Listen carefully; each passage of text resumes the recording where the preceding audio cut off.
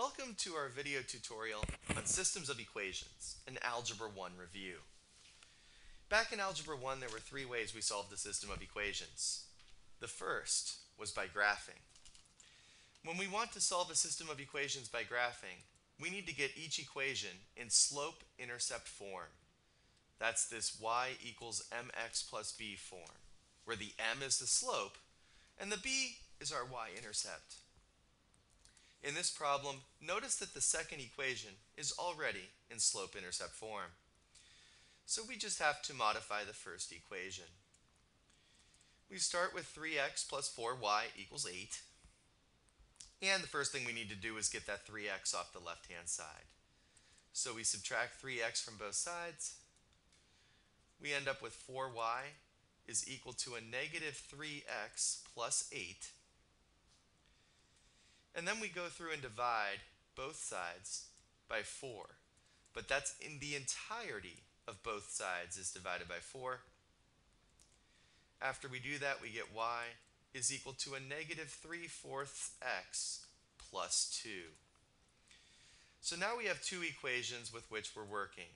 Y equals negative 3/4 x plus 2 and y equals 2x minus 9. Actually, let me make that stand out a little bit. There's our vertical axis.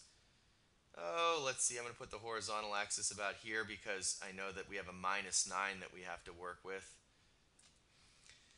Please label our axes. So this is our x-axis, this is our y-axis, and now let's start with our equation in blue. So the y-intercept is negative 9, which means we start down 9. 1, 2, 3, 4, 5, 6, 7, 8, 9. Wow, look at that. I plotted that pretty well. And then the slope is 2, which means we go up 2, right 1. Up 2, right 1. Up 2, right 1. Up 2, right 1. Effectively on the screen. So I'm going to color that line in blue, and that's our first of the two lines.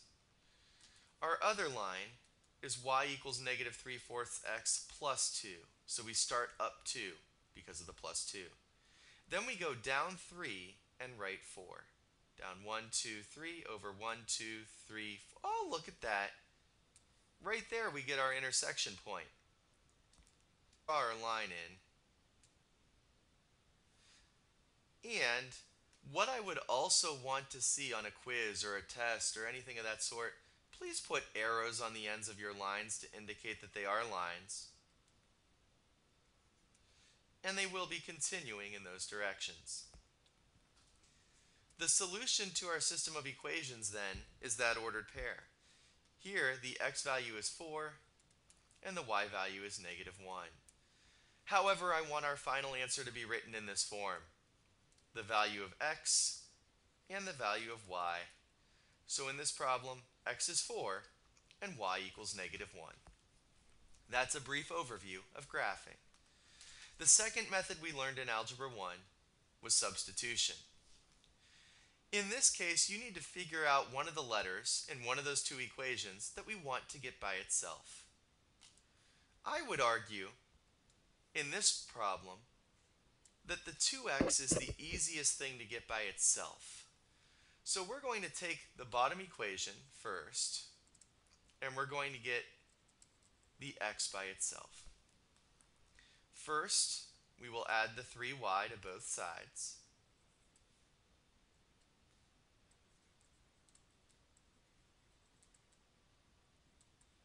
Then, we have to divide both sides by 2.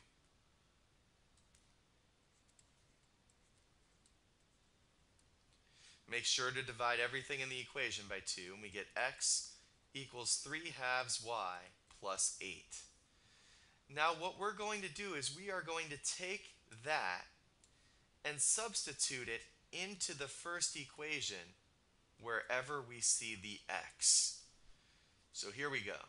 We have 3x plus 5y equals 5. I'm going to take that expression and replace the x with 3/2 y plus 8.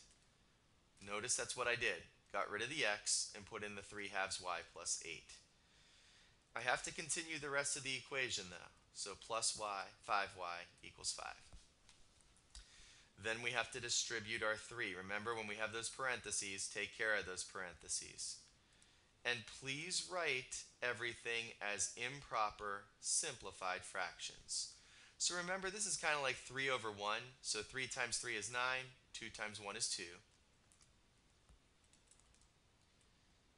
At this point, I don't like that 9 halves there. Now you could do other things, but I'm just going to multiply both sides of this equation by 2 to clear out that fraction.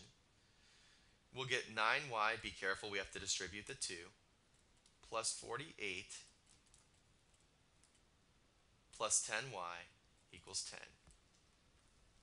Combine our like terms. 9y plus 10y is 19y. Subtract the 48 from both sides. And then we go through and divide by 2. And we've got our value of y. But we're not quite done because we need to figure out the value of x. The easiest way to do that is to simply plug in our value that we just found into that equation that we formed initially. So here, when I plug in negative 2 for y, we'll be right on the path of solving for x. So x is going to be a negative 3 plus 8, or x is just simply equal to 5.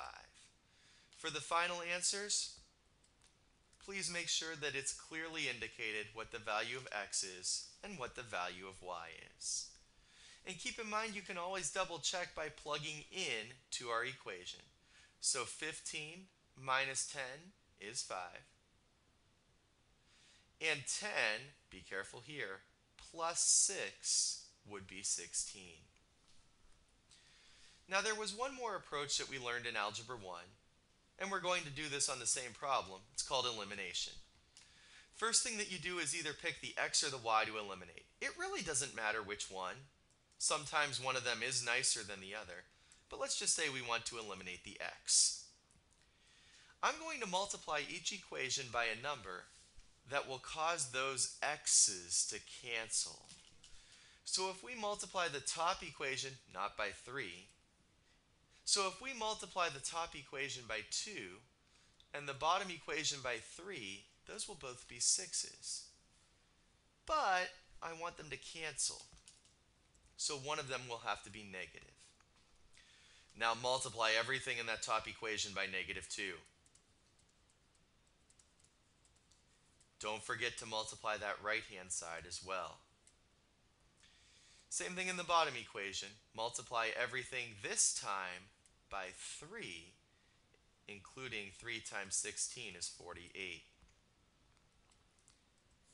Then we add our equations. Negative 6x plus 6x, they cancel. It's eliminated. Negative 10y minus 9y will be a negative 19y. And negative 10 plus 48 is 38.